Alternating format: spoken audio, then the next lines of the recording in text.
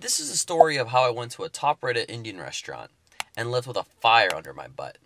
No, not because it's Indian food and it's spicy, but I was actually motivated. Let me elaborate. The goal of this video originally was very simple. Go to this fancy Indian restaurant, buy the most expensive item on the menu, and then eat it. Then see how it compares to my mom's cooking. Because, you know, she's Indian, she makes Indian food, and I felt like the YouTube algorithm would enjoy that too. I ended up getting paratha, which is almost like a thinner roti, but a little thicker. We're gonna try our first bite here.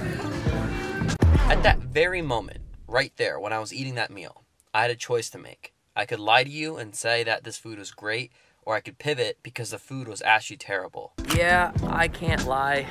That food was so mediocre. Like, it had a lot of potential, the aesthetics looked great, but the food was just so bad. So, when your mom makes me a meal, I feel so full at the end of it. I feel like I'm never going to be able to eat anything ever again. And now that I've just had that meal, I feel like I want your mom to make me a meal.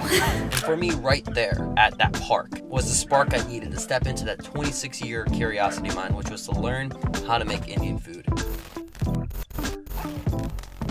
So what do we usually use for cooking this? Like pots and pans? Any size in particular? So this is what we're gonna be making with the help of my mom. It is mug. As a lentil, and it's actually pronounced M-O-O-N-G. Mug, not the mug that you see like M-U-G. I keep going loud. This is only $3. So before we actually cook these, we have to rinse them out because, of course, chemicals. So the next step is to put this into a pressure cooker, which is this little thing. So yeah, this is the pressure cooker. You put it on high, and I'll show you what this does.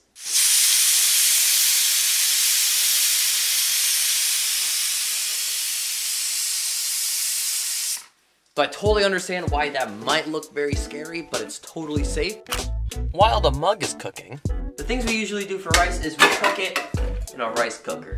It's just pretty average, but the ratio here is for every cup of rice, we put 2 cups of water. Are these spicy, Mom? Yeah. Yeah, baby. Next step, creating a vegetable base. What's inside this, Mom? This potato, mutton, and cauliflower. And what there is peas. Have you ever wondered how Indian food gets its flavor? This is how. Fuck yeah, that's the magic right here. What are these, Mom? This is red pepper, turmeric, cumin powder, mustard seed, cumin. First put cumin. I wish you guys could smell this right now. Yummy! As I was showing you guys this random thing, my mom added a spoonful of turmeric and red chili powder. Now the spice mixture looks like this. Now, time to stir this bad boy. And this is how the veggies look after 20 minutes in the pot. But wait, what's next to the vegetables? Now we're gonna open this bad boy up. So you saw how it looked before, and now it's cooked. So we're gonna make this into a, almost like a liquid type of thing. But the base for this is very straightforward. Spicy peppers, garlic, tomatoes, and onions. Add oil, and of course add some spice. Dried chili. There we go. Mustard seed.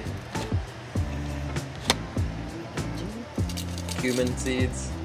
We gotta let it sizzle for a little bit. See that bubbling? We gotta get a lot more of it. Put whole garlic. Oh, you hear that sizzle? You hear that?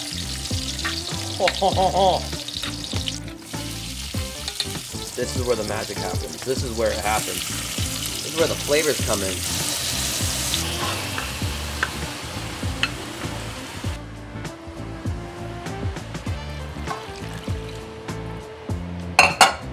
That's it, right?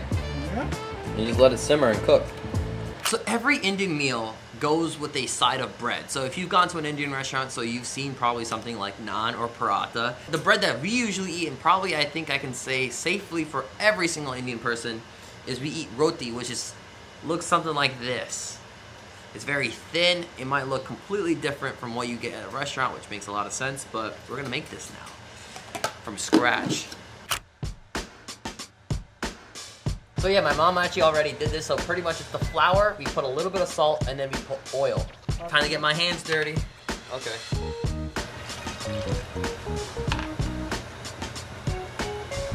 So after the dough is done, because my mom does a beautiful job, we just let it sit now for 30 minutes. We roll these in, kind of make it into that, and then we roll it.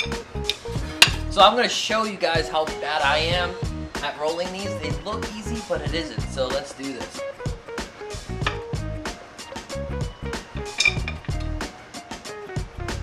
So compare that to the ones that my mom makes. She's only good at this because she's been doing it for 30 years, but what do you think, Mom? No round. No round? Thickness, wasn't even, sure? Yeah. Oh, that's pretty good. Maybe put it into the pan. I mean, this looks pretty good, even though it's not a circle. It looks appetizing. And this is the final product. Not bad, huh?